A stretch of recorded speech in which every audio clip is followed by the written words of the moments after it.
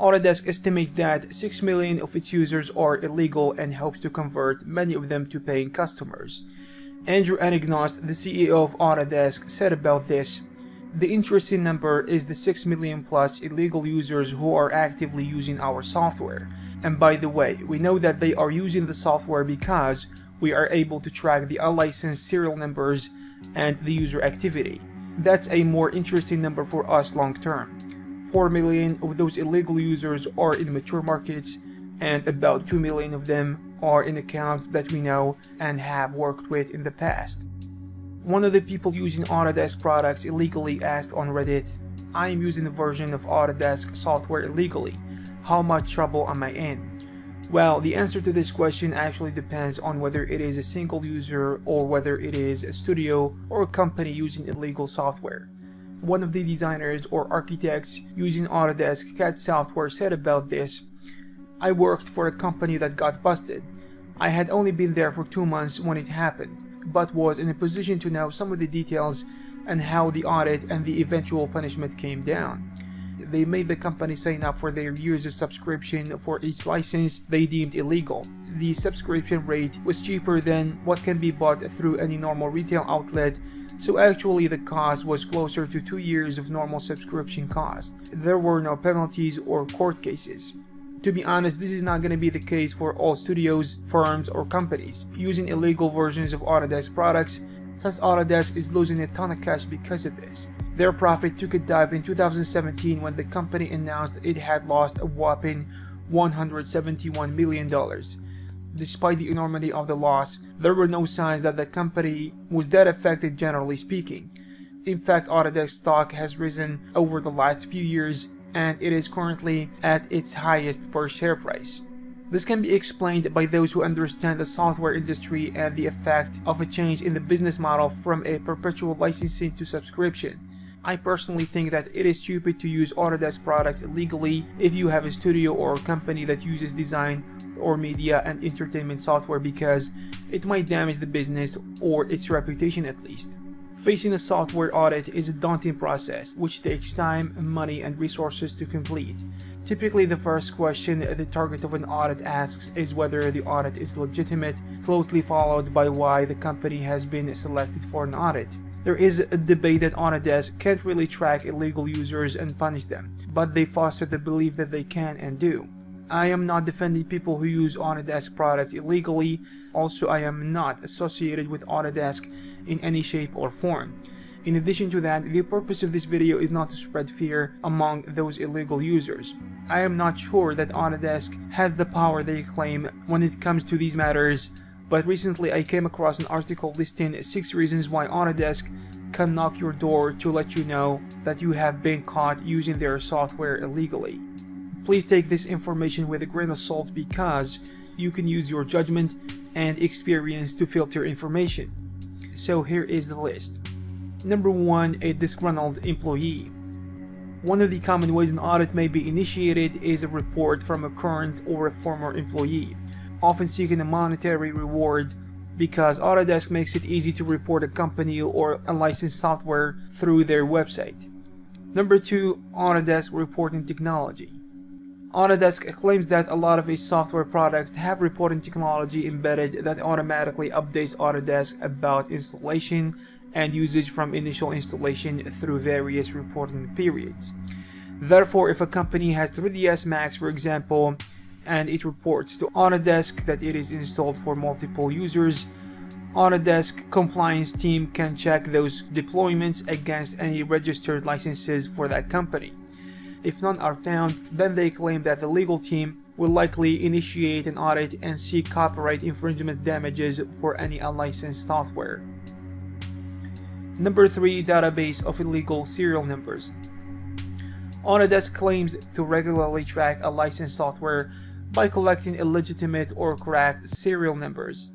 If these numbers are entered by a company into an Autodesk database or online profile, it may trigger an audit. Number 4, the vendors. Although it is less common, sometimes a vendor will report a company for a licensed software if a company obtains a large quota and fails to make the purchase. This type of reporting is less common for a number of reasons.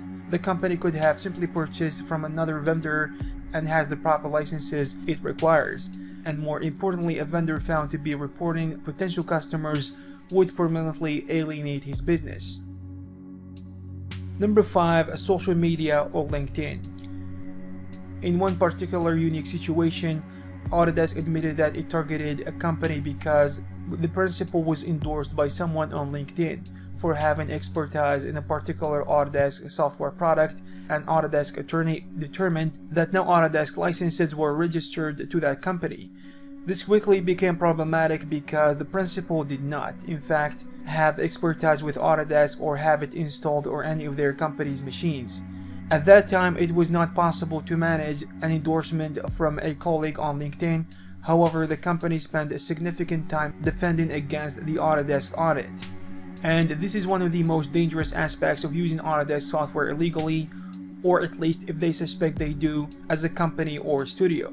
It is going to cost a lot of time and a lot of money just to hire lawyers and get the company out of it in one piece, because Autodesk is a monster in terms of what they can do if matters get complicated and go to court. So what information does Autodesk have regarding deployment data? If a current or former employee shared data with Autodesk, it is possible that Autodesk could have a detailed account of the deployments. This is a particular concern if a former or current employee has access or administrative rights to the network through the IT department. In addition to a report from an employee, Autodesk claims that it can obtain deployment data through organization checks built into the software. They are likely to have a record of the installation on the network. It is possible that the serial numbers may trigger an audit if they are known to be illegitimate. However, much older versions of Autodesk software may not have the same type of reporting, so it is possible that Autodesk may not be aware of these installations unless they were properly registered and recorded with Autodesk when purchased. Autodesk has significantly cut the risk of unlicensed software by making the transition from a perpetual licensing model to a subscription-based model. However, many customers continue to deploy and use older perpetual products. Many companies will note that they are authorized resellers on their website, but will not necessarily set legitimate software. To avoid all of this, it is better to search for resellers in your area on Autodesk website, or simply acquire the software directly from Autodesk. Although entire continents populations, Asia in particular, are infamous for never paying full value for software, Andrew Anagnost, the CEO of Autodesk, seems to be saying that the illegal users are closer to home. Indeed, recent data from the BSA shows that the United States, though the lowest in the proportion of unlicensed software, comes up first in the local value of pirated software. At the estimated loss of $9.1 billion, it is more than both China, that has 70% of illegal software, but second place in loss with $8.7 billion, and India, which has a bit more control per capita with 58% unlicensed and about a third of the loss at $2.7 billion. For some companies, this is a real problem, as one CAD software CEO tells the heartbreak of being offered his company's software years ago for a few dollars worth of local currency in the market. There are a lot of cracked copies out there, and Autodesk would very much likely to get all the cash it can. But catching individuals who download AutoCAD or any other software such as 3ds Max or Maya so they can take $5 an hour drafting jobs on freelance websites isn't worth their time. It is much easier for them to use the methods that we listed previously if they are true in the first place, of course. Basically, if you have an organization that uses cracked licenses, one of your employees can get disgruntled or indignant or greedy and get some money from blowing the whistle on you. If your company is of any size or success, then Autodesk can sue you out of business, though most of the time they settle for making you purchase the software at the retail price. So if you are a single user, you will probably get away with it.